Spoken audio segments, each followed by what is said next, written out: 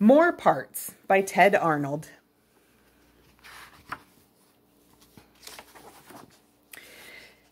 Things are bad and getting worse. Each day it's something new. With all the stuff I hear about, I don't know what to do.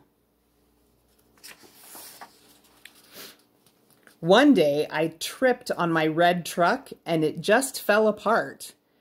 But when I told my mom, she said, "I bet that broke your heart."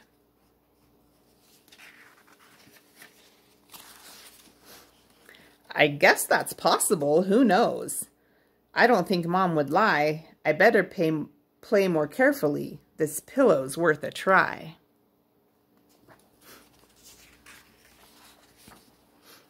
People say all kinds of things that I don't understand. Like when my dad asks me if I would please give him a hand.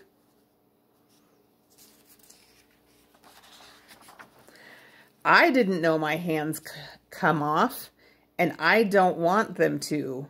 So I'll make sure that they can stay on with gloves and lots of glue.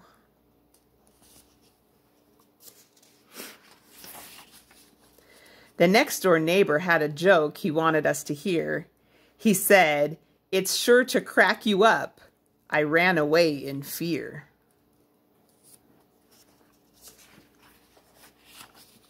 Who wants to hear a joke like that? Not my idea of fun. I gotta keep my head together. It's my only one. My teacher has me worried too. This happened yesterday. She said to stretch our arms and legs before we go and play. I'm sure she thinks it's good for us, but that's just too bizarre. My arms and legs aren't long enough. I like them the way they are.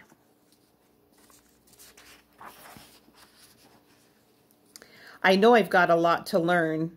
I'm little and I'm young, but what did Grandma really mean when she said, "Hold your tongue"?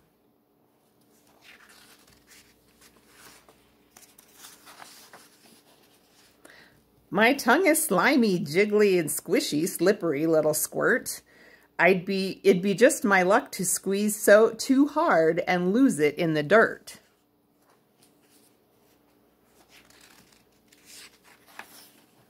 So I decided that it's best to stay here in my room, 'cause who knows when some little thing just might lead to my doom.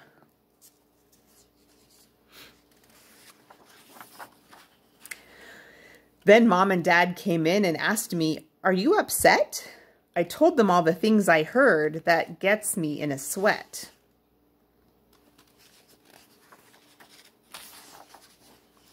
Like Coach, who says before each game is ready to begin, he gets so nervous that he's nearly jumping out of his skin. Or what that friend said recently, "It gave me such a fright." He claims his baby sister screams her lungs out every night. My skin could slip, my head may crack, and I might break my heart. I could lose my lungs, my hands. Who knows when it might start? What if I quite by accident, my body falls apart?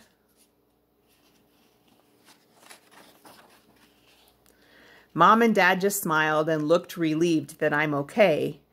And Mom explained to me about the things that people say. And though Dad laughed, I know he didn't mean to be unkind when he said, "For a minute, son, we thought you'd lost your mind."